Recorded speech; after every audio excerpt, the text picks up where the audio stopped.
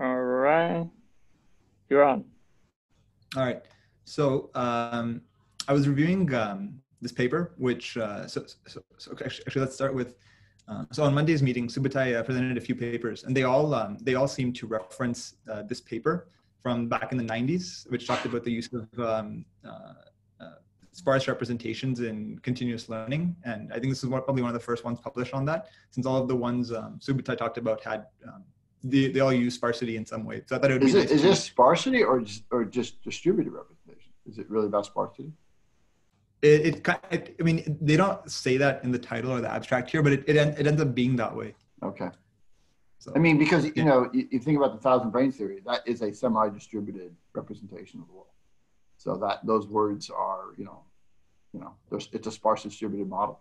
So I don't know if they meant that here, but those words are very reminiscent of that. So, but okay. Yeah, it's like another acronym for SDR. Semi-distributed representation. Semi-distributed representation. Oh, it actually is an acronym. But here in this one, when they say semi-distributed representations, they don't necessarily mean it doesn't necessarily have to be sparse. Well, that's what I'm asking, because it doesn't. Yeah. Yeah, it doesn't have to be sparse, but I think it ends up being very close to sparse, and you'll see what I mean in some of the later stuff. What's really funny is I might actually have been at that conference. I presented at the Cognitive Science Conference somewhere around that time. Maybe it was like a couple years later, but that's pretty funny. This was right, the another beginning of another wave of connectionism, which then failed, or disappeared again for a while. So. I found it interesting that this paper, it's cited a lot of the other papers that it cited, and then some of the ones that cited this that were published around the same time. They were all published in cognitive science, but none of them were, even though they were all neural network papers, none of them were actually published in NeurIPS. And I guess that's because NeurIPS had just started taking off at that point. So this was like the 13th CogSci conference, but NeurIPS was only at like its first or second conference by then. But anyways, let's start. So there's two, I guess, main types of representations. One is a distributed representation, which is very common today in neural networks. Like the hidden layers come up with fully distributed representations where all the nodes are being used in some way. And then you also have local representations, which are basically like one-hot encodings or something of the. And but then there's a bit of a trade-off between these two types of representations. So neural networks and their distributed representations, they get really good generalization. They're able to generalize to new inputs. But on the other hand, when you want to train them to do something new, they're not able to retain the knowledge that they learned on some of the earlier things, because you're updating the way that whole representation is built.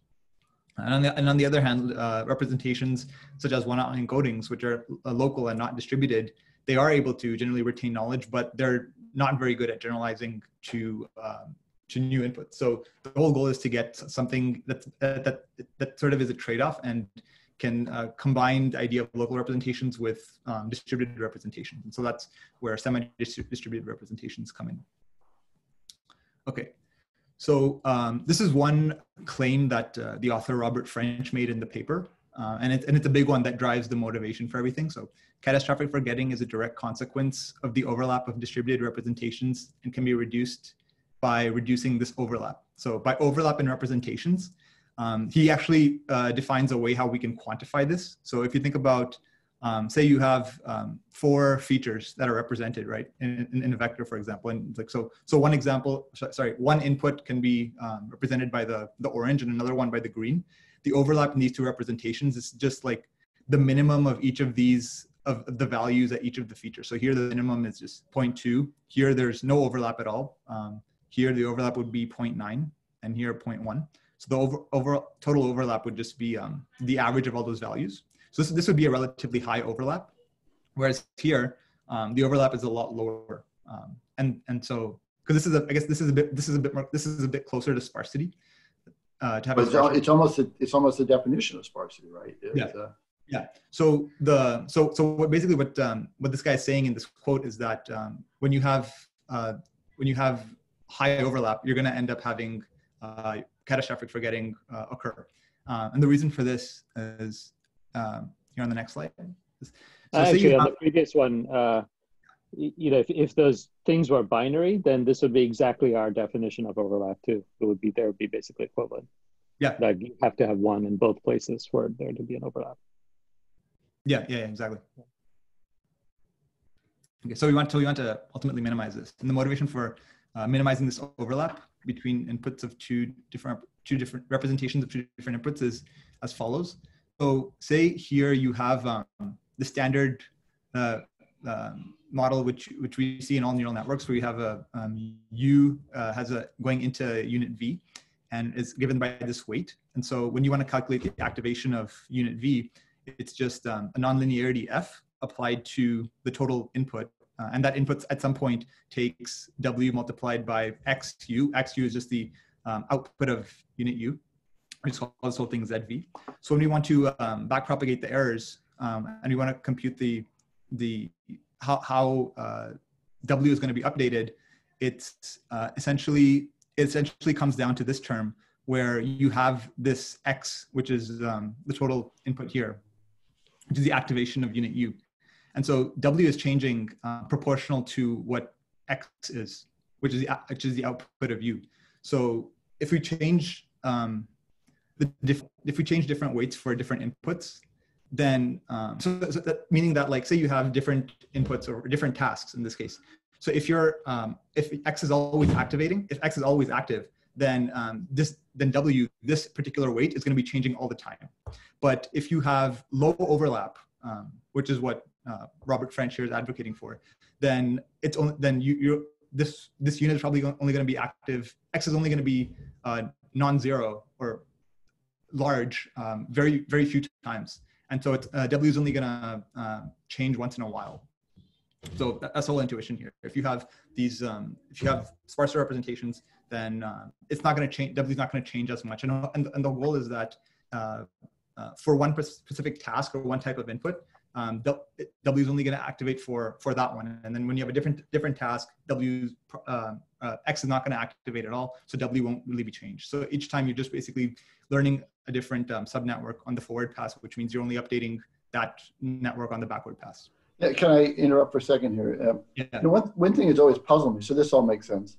But one thing that's puzzled me is, well, if you're changing all the W's, but you're changing them only a little bit, right? You're not changing them all radically. It's not clear to me why exactly that everything is forgotten, why it's catastrophic. You know what I'm saying? It's like if I change all the W's a little bit, does it still work, or is it everything falls apart? Is it super sensitive to every little nuance in W? And why would that be? You know what I'm saying?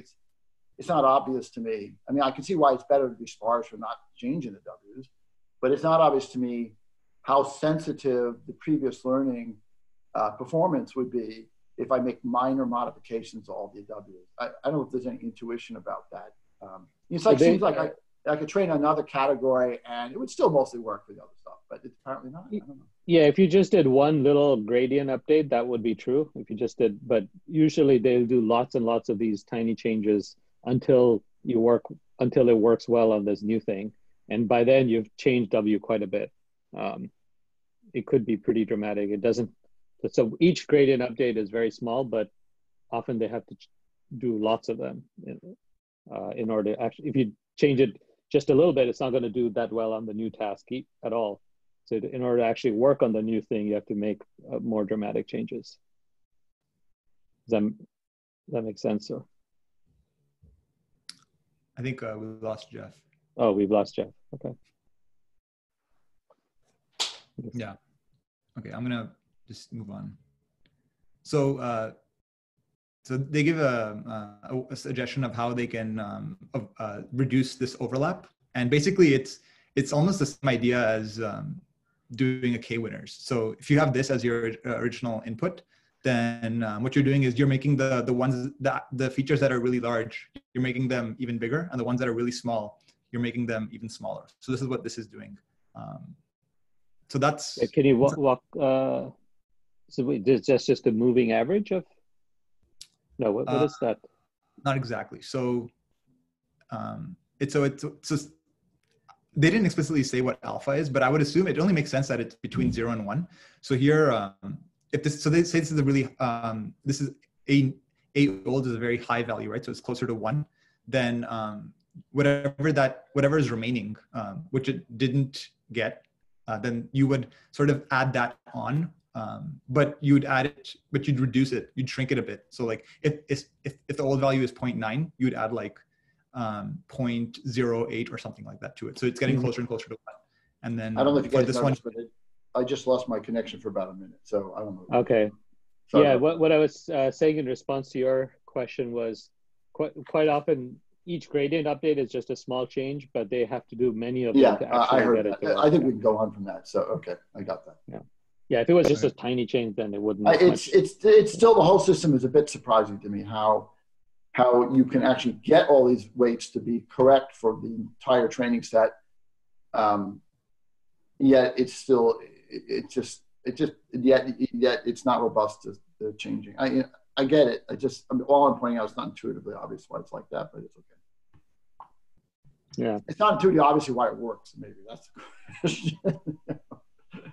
But, go on. yeah.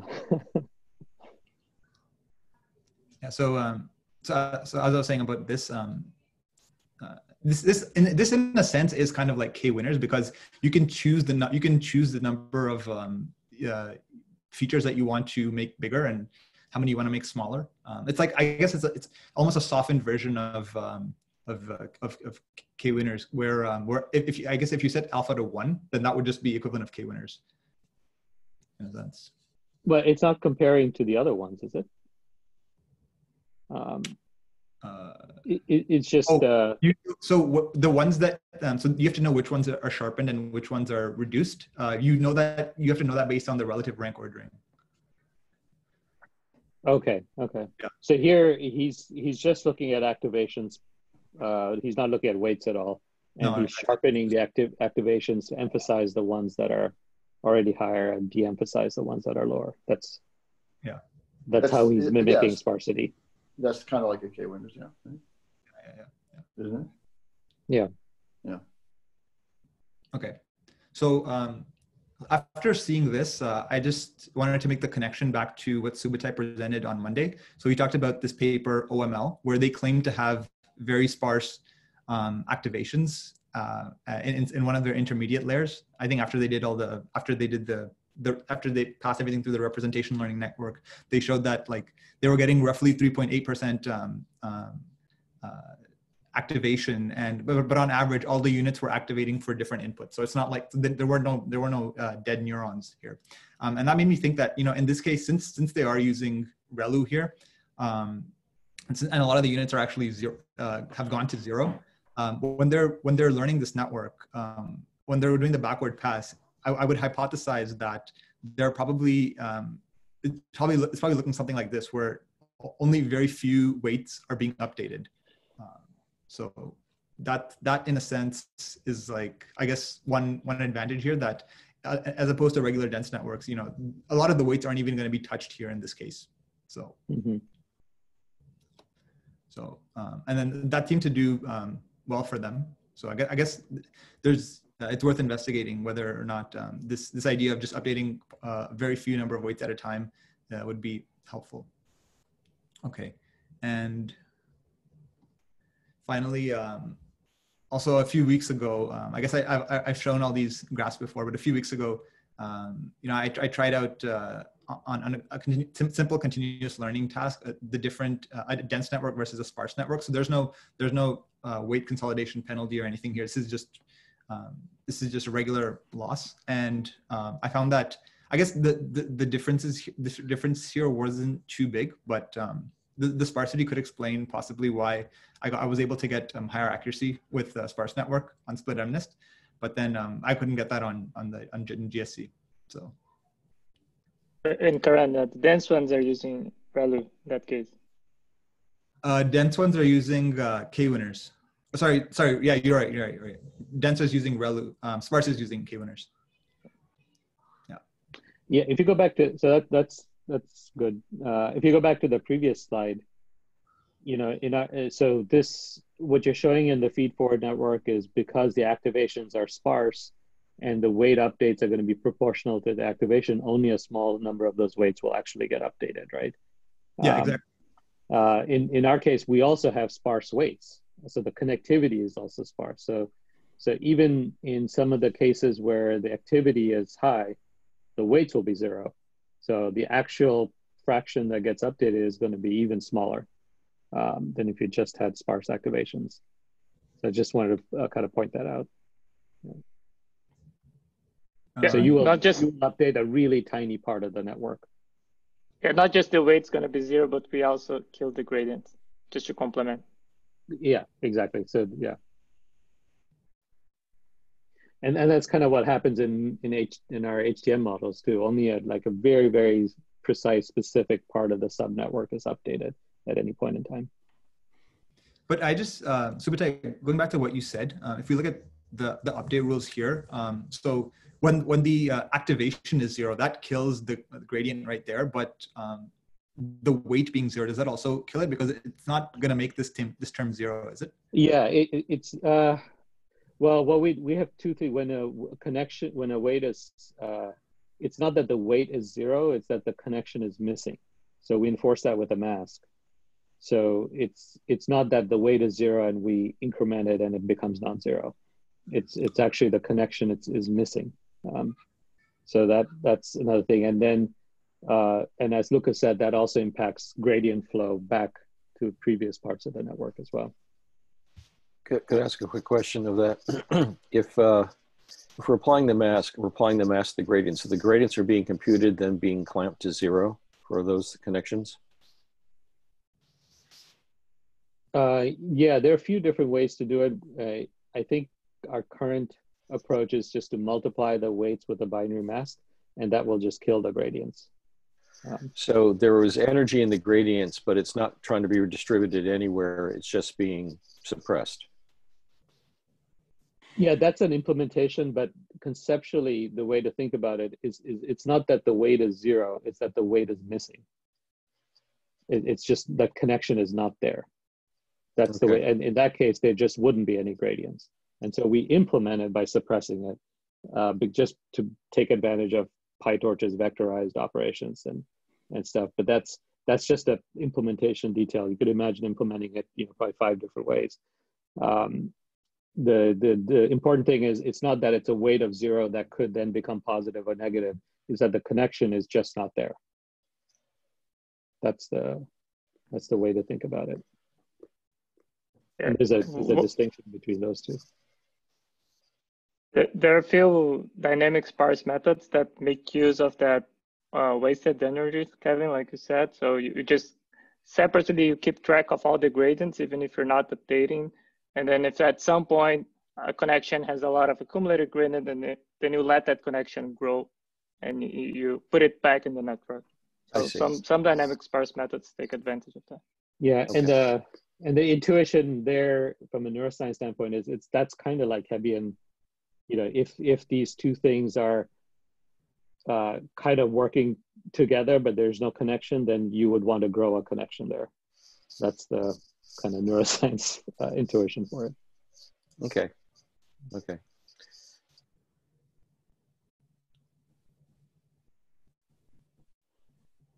Okay, thanks, Karan. It's interesting to know that back in '91, French was thinking about this stuff. That's pretty cool. Yeah, I think what I like about it is that so it connects sparsity with continuous learning. So I think it's a promising direction. Also, just wanted to mention. Yeah, go ahead. I just wanted to mention that it just came to me that I think there was another method that was proposed for obtaining this sort of update where they compute the gradient as regular, but then they're on the backward pass. They're only taking the top like the top k partial derivative values and zeroing out everything else. That way you're penalizing the weights that caused the biggest or had explained the loss the most. That was just another method. Who's doing that? French was doing that, or OML? No, that was another paper, Hortier. I can link you to that. Okay. But yeah, that was just another technique someone had. Yeah. Okay. Cool. Thank you. That's it. Yeah, that was interesting. Karan, I have a curiosity on that slide. I don't know if you know the answer, but there is a method in the middle, SRNN, and it shows a lot of dead neurons. Do you know why or what that method is doing? Could you repeat that? So in your slide, you have 3 methods there, like pre-training, OML, and then the one in the middle, SRNN. And that one shows a lot of dead neurons, right? Yeah. Here they were. You know why? I forget what this one is. Subutai, do you recall? I'm sorry, the SRNN? Yeah. Yeah. Yeah, it was a different method. I'll look it up. It might have been a recurrent. Yeah, I'm curious as to why there are a lot of dead neurons on that one and not in OML. So what makes that? I think it's the other way. To me, it's a little confusing the other way around because, we found with the spatial pooler, you ended up with dead neurons until you had a boosting function. And so that seems like a natural thing to do. And so I was surprised that all the units were active in the OML and the pre-training thing without any kind of boosting. So that, to me, that was like, oh, how did that happen? As opposed to why there's a lot of dead neurons in that. I would have thought there'd be dead neurons everywhere. But. Yeah, that's one of the points they're making in this chart is that through OML, they were able to get something like boosting, but the way they did it is they used an evolutionary approach to train the sparse network so that it worked well on continuous learning. So it was this very sort of computationally intensive approach to come up with the sparse representation such that it worked well for continuous learning. And then they found that, oh, look, it discovered sparsity and that actually the units are much more. It made me wonder if we just took our sort of spatial pooler mechanism for sparsity and applied that to these networks, how would it have Exactly. done? Exactly. Yeah, exactly. So, that was part of our discussion on Monday. It's like you don't have to go through necessarily this whole meta learning process to do it. Yeah, I guess I missed that, but yeah. Yeah, but it is. I thought it was nice that the best solution they discovered was something that was sparse and had a boosting like impact. Yeah.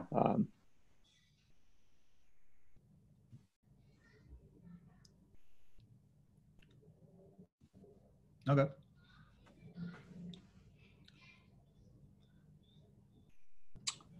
All right. Not too long. Yeah. Should I stop? That wasn't too bad, Karan. That's good. Nice job, Karan.